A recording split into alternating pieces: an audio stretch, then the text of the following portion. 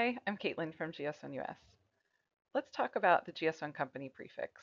Whether you just licensed one or are considering it, this quick start guide might help answer some of your questions. I'm going to walk you through the process of creating UPC barcodes and show you just how easy it is to get started on our Data Hub platform. When you license your GS1 Company Prefix, you have the ability to download your very own certificate that helps tie you as the brand owner to your products. Your retail partners may ask for this to approve your listing, and it can be a helpful tool should the product's authenticity ever come into question. In addition to showing your GS1 company prefix and your UPC company prefix, the certificate shows your account number, which is important if you ever have to contact GS1 US member support. And it also shows your entity global location number, or GLN, which is a special number that identifies your company's location. After you submitted your payment in our store, you should have received an email that provides your company prefix number and access to two GS1 US platforms. GS1 US Data Hub, where you will manage your product information and create your barcodes, and My GS1 US, where you can manage your contact information and company settings. And both are accessible with the same login. You can download the prefix certificate that I just showed you on either Data Hub or My GS1 US. This video will focus mainly on what you can do in GS1 US Data Hub. In this video, we'll show you how to create your own UPCs, which first involves assigning GTINs, or Global Trade Item Numbers, to your products. Sometimes people ask us, what does that mean exactly?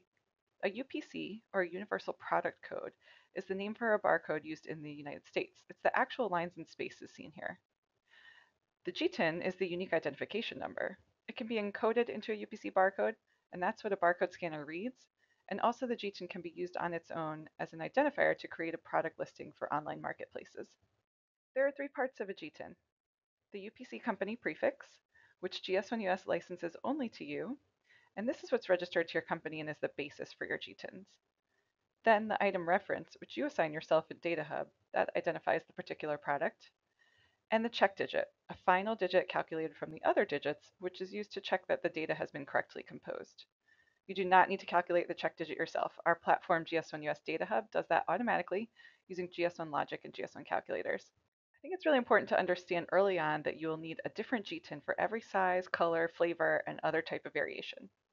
And you can't use a GTIN that's already assigned to one product for a new product. We don't want your product to be confused for someone else's in retailer systems, and you want to make sure that your customers get the product that they asked for. Here are a few examples starting at the top left corner. You may need to assign GTINs to cases and not just individual products. And if I'm in apparel, I would need to assign GTINs to different shirt sizes and the colors that those sizes come in. If I'm in CPG, I need to assign GTINs to different flavors, and we're showing grape and orange here. And if I have products that are similar, but they have different functionality, like this TV example at the bottom right corner, I'll need to assign different GTINs. And remember, you can't add GTIN capacity to an existing prefix. If you run out, you will need to license a new prefix. So make sure you estimate your capacity wisely. Now that you understand the components of a GTIN, let's go into Data Hub. This is a very high-level overview, so I want you to know that we have a lot of helpful resources on Data Hub available directly through the Help tab. This is what it looks like when you log into Data Hub. Notice below that we have a graphic representation of how many GTINs have been used already. We're going to show you how to get your barcodes by clicking Create Your Barcodes toward the top.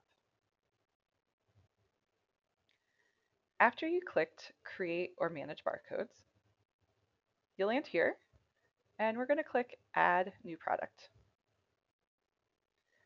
This is the basic product information screen, step 1, if you look at the steps listed to the far right of the screen. Fill in your product description, your brand name, your industry. You can even add an internal SKU number to help you with your inventory management. I filled in some sample information here so you can see what it looks like. If you're assigning this GTIN to one individual product, you can leave this as the default each packaging level, and the other default settings can stay. But please consult the Data Hub Help Center to understand more about these packaging levels beyond the basic each setting. Click Save and Continue to move on. Here. And now we're at step 2. For those starting out with a basic product setup, we recommend that you select Let us assign your GTIN. You'll see the middle part of the screen will deliver your GTIN in gray text. You'll notice you're still in draft as it says across the top. When I click Save and Continue, I'll be changing into pre-market mode. It's important to realize which step you're in because after pre-market, I'm going to review everything and make sure it's final before I set this to in use. After that, I won't be able to make any changes. On the next screen, step 3, you'll see pre-market at the top of the page. In steps 3 and 4, you can add more data points so your retailers understand more about your product. And at this point, you can either set to in use, if you see the buttons on the right of the screen here, or I can select view barcode. So let's click that. I'm still in pre-market, so the barcode has a watermark across it, and that'll go away once I set it to in use. You have the option to download in multiple formats, either EPS or PNG. Most users will keep the default setting of retail point of sale in order to get their UPCA barcodes. I also want to point out that we have a network of solution partners that are available to help you with additional barcode needs like printing and verification. So check out the listing here that's available. To go back and review my final details and set this in use, I'm going to click Edit Product.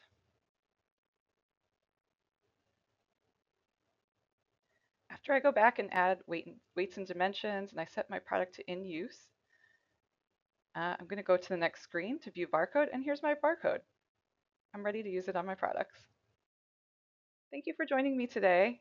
We wish you continued success with your business. Remember, we have a wide variety of educational webinars, videos, and courses to help you understand how to use your prefix and understand the system of GS1 standards. Also, our member support team is ready to assist you with any questions. Don't hesitate to contact us Monday through Friday, 8 to 6 p.m. Eastern. Or you can email us at info@gs1us.org. Thank you.